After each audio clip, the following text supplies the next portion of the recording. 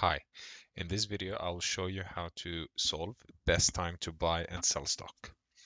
So the question says, given an array prices, so in here there are some sort of prices. In this case it is 715361 for example 1, where prices I, that's the index, is the price of a given day. So this is at day 0, this is at day 1, this is at day 2, this is at day 3, and the likes. You want to maximize your profit by choosing a single day to buy one stock and choose a different day to sell the stock. So first you have to buy some stock and then you have to sell the stock. So obviously you cannot sell before you buy. So return the maximum profit you can achieve from the transaction. Here, the solution is to buy on day 1 and sell on day 5. Note that buying on day 2 and selling on day 1 is not allowed, obviously, because you must buy before you sell. Okay, let's see how we can solve this question.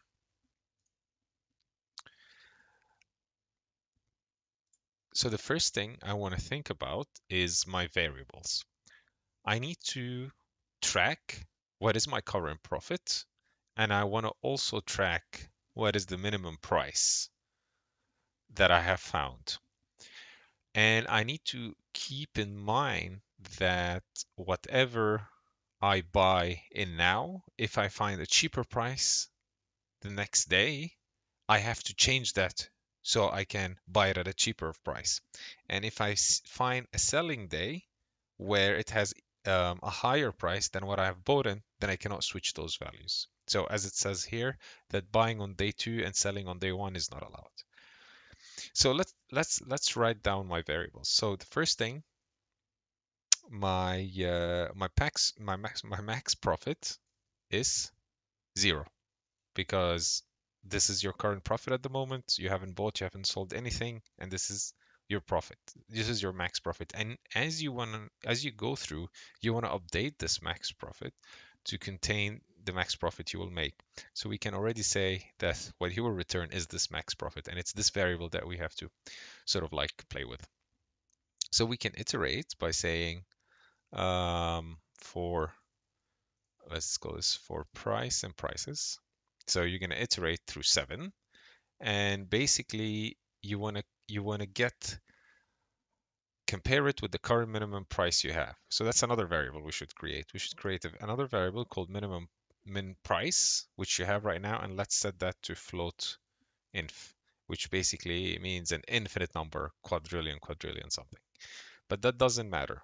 So in our first iteration, we want to update this min price to either be whatever the price is or the min price here.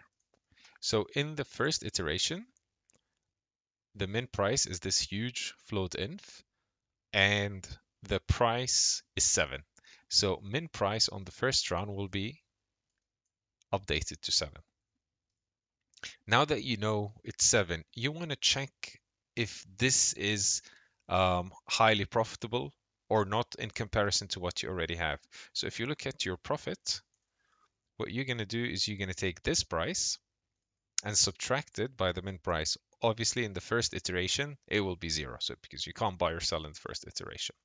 So it will make more sense when we go through this in the second iteration. So here, you're going to subtract the price by the min price, and then you will have your profit. And then you want to update your variable max profit by either saying, hey, is my current value, which is 0, higher, or my new value from here is higher, which is also 0. So in this case, this won't update. Now let's look at the second iteration. We have 1. So 1 is going to come here, and the min price you had is actually 7. So the output of this min price would be 1, right? So now your new min price is 1, and the price that you already got is 1. So the profit is still 0. You haven't bought, you haven't sold, but now you know that the minimum price you can buy in is 1. So again, this will be 0. In the third iteration, you get 5. So this would be 5, but your min price in this case is 1, right? So your minimum price will stay as 1 because, you know what, this is the best time to buy.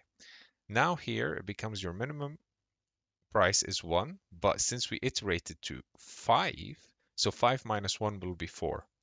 So your profit is 4 if you buy at 1 and sell at 5. And now this will compare. So your max profit originally was 0, but now your profit is 4. Therefore, your max profit now has been updated to 4. Okay, now let's do one more iteration so it's super clear. So now I know my max profit is 4. The next value here is 3. So the current price is 3. My minimum price that I had before is 1. So this will stay the same and nothing will change here. Now let's go to the next iteration, which is 6. So my current price is 6, but the minimum price is 1, so nothing will change. However, right here, it will be 6 minus 1. That is the price of now, and 1 was the minimum price I had from day 1, and here the profit would be 5. My old value is 4 compared with 5, so the new max profit is 5. Therefore, my answer will be 5. I hope you've learned something from this video. Please don't forget to hit the like and subscribe button. And if you have any questions, please leave them in the comment section below. Thanks for watching.